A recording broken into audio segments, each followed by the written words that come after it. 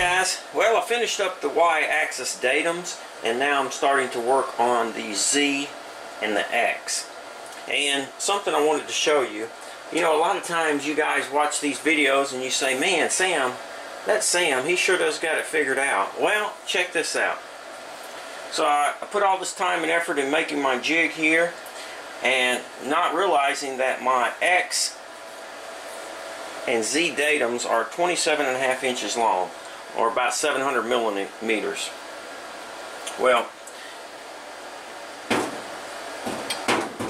you see that? I'm hitting the enclosure here, so I can't get my first setup. I can't line it up with my mark here.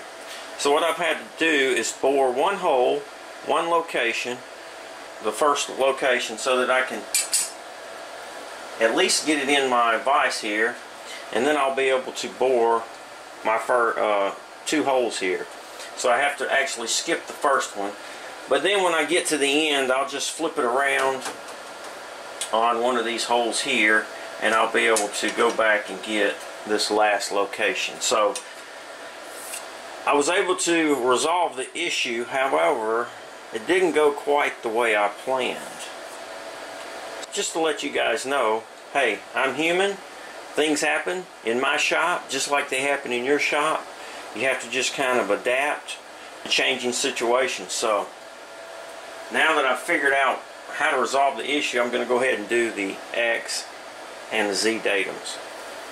Well, I'm out in the shop today and I'm finishing up my datums for the linear rail conversion. I thought it'd be a good opportunity to talk a little bit about shop safety. As I was boring some 90 holes and doing the countersinks in these datums, I realized there are all these little metal shards,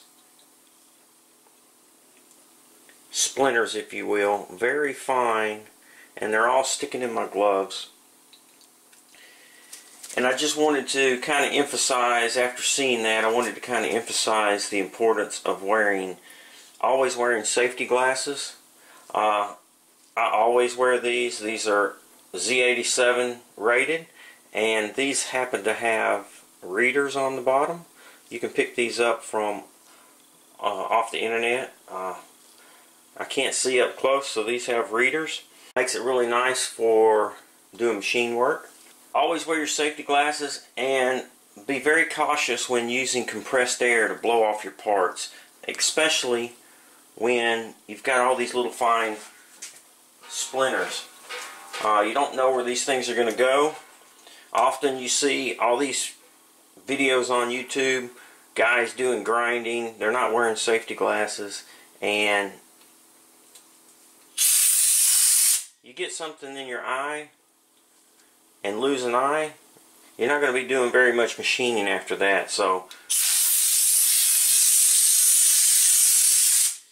just wanted to kind of re-emphasize the importance of shop safety.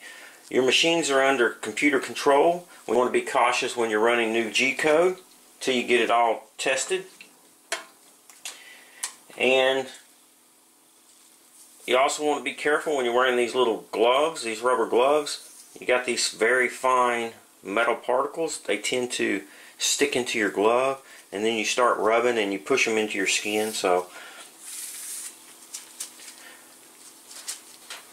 just remember, guys, when you're out in the shop doing any kind of work, always wear safety glasses. Always be conscious and mindful of safety. Accidents can happen.